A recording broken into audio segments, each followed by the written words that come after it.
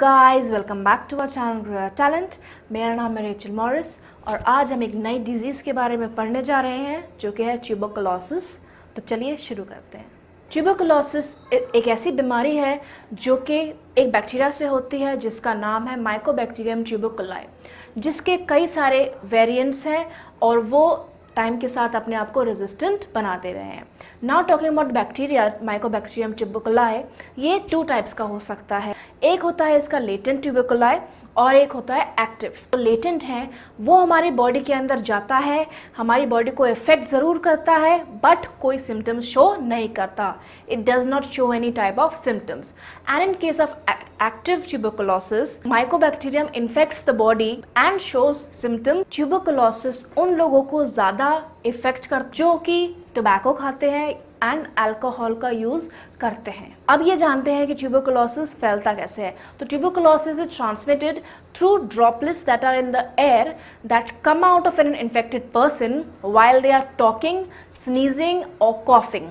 और उन्हीं ड्रॉपलेट्स को कोई अदर ह्यूमन अपने बॉडी के अंदर ले सकता है and it can be transmitted from one person to another. Now if a person is infected with Mycobacterium ट्यूबरकुलाई and has tuberculosis, या फिर ऐसा लग रहा है कि उनको ट्यूबरकुलोसिस है, that has symptoms of severe coughing and blood and coughing, then he can diagnose itself by some tests that are done. First is the skin test, that is the preventive skin test, that is the Montox test. Second is the quantiferon blood test, and the third is the sputum test that can be done for tuberculosis, and an X-ray, chest X-ray is also recommended to diagnose your tuberculosis.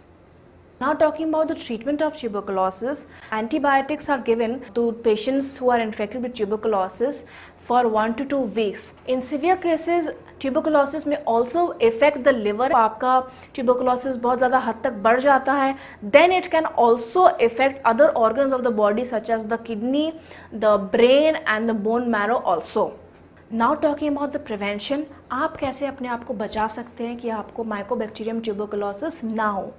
तो जब पहला है, बचपन में हमको vaccines लगती हैं, तो ट्यूबरकुलोसिस की एक वैक्सीन होती है BCG, वो आप लगा सकते हैं जिससे कि आप चांसेस बहुत ही कम हो जाएंगे कि आपको माइकोबैक्टीरियम ट्यूबरकुलोसिस इन्फेक्ट करे। और सबसे अधिक चीज़ है, आप ये जानिए कि आपकी सराउंडिंग में किस तरीके के लोग हैं, उनको ट्यूबरकुलोसिस की प्रॉब्लम है या नहीं, वो ट्यूबरकुलोसिस से इन्फेक्टेड है या नहीं।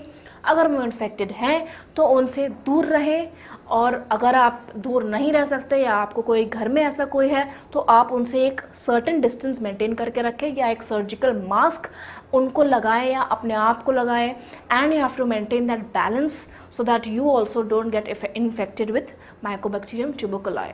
सो गाइज, अगर आपको वीडियो अच्छी लगी हो तो हमारे चैनल को सब्सक्राइब करें और बेल आइकन को ज़रूर दबाएं, जिससे कि हमारी जो भी वीडियो आती रहेगी आपके पास नोटिफिकेशन आ जाएगा। और वीडियो को लाइक करना ना भूलें।